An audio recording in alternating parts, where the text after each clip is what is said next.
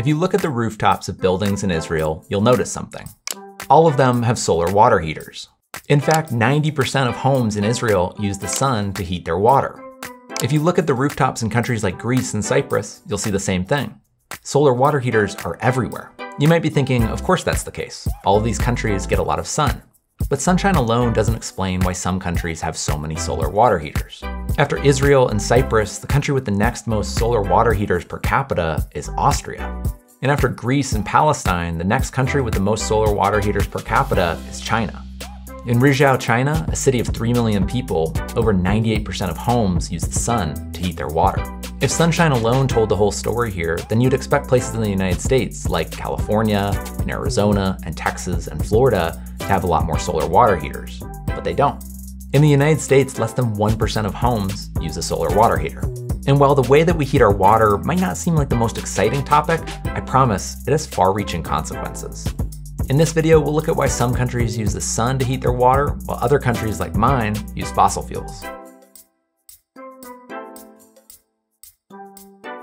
Okay, before we get into this story, let's talk quickly about how solar water heaters work in the first place.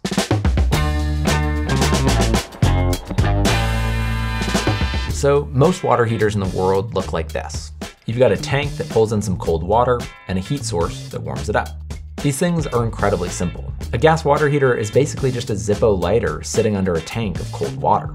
A solar water heater is a little bit more complex. You've still got the tank, but obviously the main heat source is the sun. Throughout the day, a solar water heater will pump water through a series of pipes and tubes on the roof where it'll get warm. That water then gets pumped into a tank where it can be sent throughout the house just like a normal water heater. But what about nighttime or a cloudy day? The tank is insulated, which means that even at night you can get hot water. And if it's cloudy for more than a couple days, most solar water heaters have a backup source of heat. The overall result is a lot less energy used for water heating. This is a map of what's called a solar fraction in different parts of America. As the name implies, this refers to the fraction of water that can be heated by the sun each year.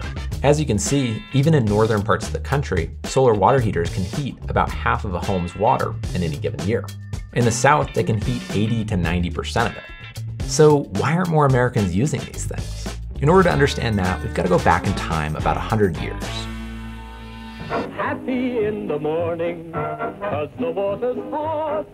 The first solar water heater was invented in 1891 by an engineer in Baltimore named Clarence Kemp. A few years later, Kemp struck a deal with two businessmen in California to sell his water heaters there. California was a perfect market for the product. The state had a lot of sunshine and mild winters, but more importantly, energy was expensive there. At the time, many wealthy homeowners used coal to heat their water. A solar water heater cost $25 up front, but it could save $9 per year in energy. By the 1920s, about 40% of all homes in LA used a solar water heater. Pretty soon, the invention spread to other parts of the country, like Florida. In the roaring 20s, Miami was a boom town, but it had a problem. The state didn't have access to natural gas, and its electricity was expensive. A few entrepreneurs spotted an opportunity and started selling solar water heaters. They found incredible success doing so.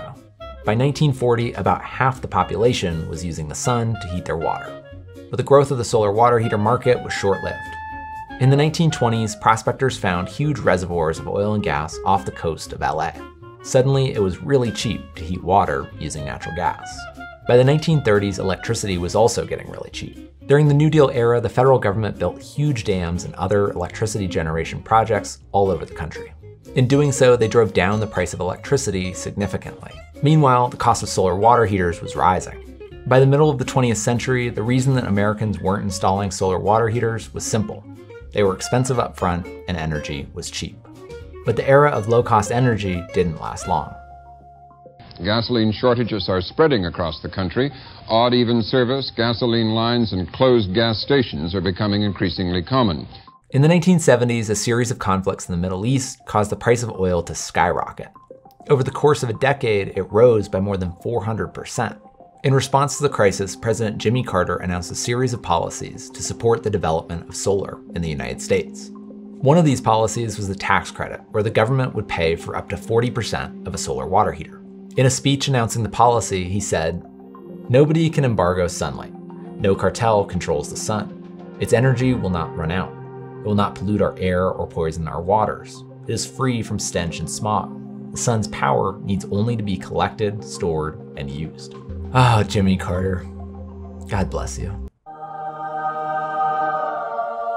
Carter was so excited about solar that he instructed his staff to install solar panels and a solar water heater on the roof of the White House. Thanks to Carter's tax credits and rising energy prices, the economics of solar water heaters suddenly made sense again. In just a few years, the number of units installed each year grew from about 10,000 to just under 200,000. But this period of growth, like the first one, would be short-lived.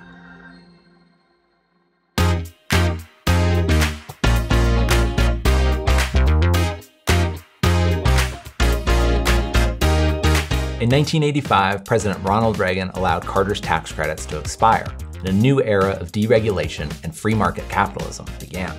The following year, Reagan asked his staff to take the solar water heater off the roof of the White House. Reagan. But in the 1980s, something else was happening. Energy prices were declining.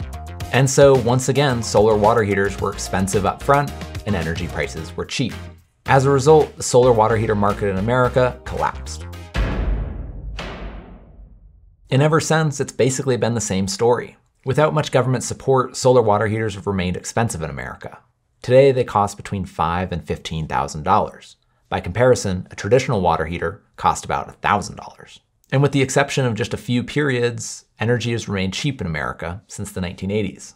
And ultimately, that's the main reason that most Americans don't have a solar water heater. In other parts of the world, however, the 1970s oil crisis had a much longer lasting impact on how people heat their water. And nowhere was that more true than Israel. Throughout its history, Israel has been plagued by energy scarcity. As one Israeli prime minister said, "Moses took us 40 years through the desert in order to bring us to the one spot in the Middle East that has no oil." During the 1970s oil crisis, Israel's government mandated new solar water heaters in all new homes. And unlike the United States, they never turned back. Today, more than 90% of homes in Israel use a solar water heater. And because so many of these things are made and installed each year, they're incredibly cheap. In Israel, a solar water heater costs just $700. That's less than 10 times as much as it costs in the United States. Israel wasn't the only country that supported solar water heating following the 1970s oil crisis. If you look at the countries with the most solar water heaters per capita, there's a common pattern. Yes, many of them have sunshine, but as I said earlier, there's more to it than that. All of these countries have a government that got behind solar following the 1970s oil crisis and then stuck with it, unlike the United States. In Barbados, where there are more solar water heaters per capita than any place on Earth, the government subsidized the entire cost of a solar water heater in the 1980s. They also put a 30% tax on traditional water heaters. In Cyprus, the government followed Israel's lead and mandated solar water heaters in the 1980s. And in Rizhao, the Chinese city I mentioned earlier, the government invested in R&D. They were so successful that today it costs the same amount to buy a solar water heater as it does to buy a traditional one. Today, countries around the world face similar problems to those faced in the 1970s. And the latest on Europe's ongoing energy crisis. Nationwide this summer, Americans are expected to spend $540 on electric bills, 20% more than last year. In the last few years, energy prices all around the world have skyrocketed due to supply chain disruptions and Putin's war in Ukraine. But we also face a much larger problem in climate change. In order to reach net zero emissions, hundreds of millions of fossil fuel water heaters all around the world will need to be replaced. Fortunately, there are more options available than there were in the 1970s. For example, there are heat pump hot water heaters, which can run on renewable electricity. These things are super efficient and use 4 times less energy than a traditional water heater. And importantly, they're much cheaper to install. In some parts of the world, it's going to make sense for people to install these high-efficiency electric water heaters. In other parts of the world, it's going to make sense for people to install solar water heaters. But if you look at the history of the solar water heater market, one thing is clear.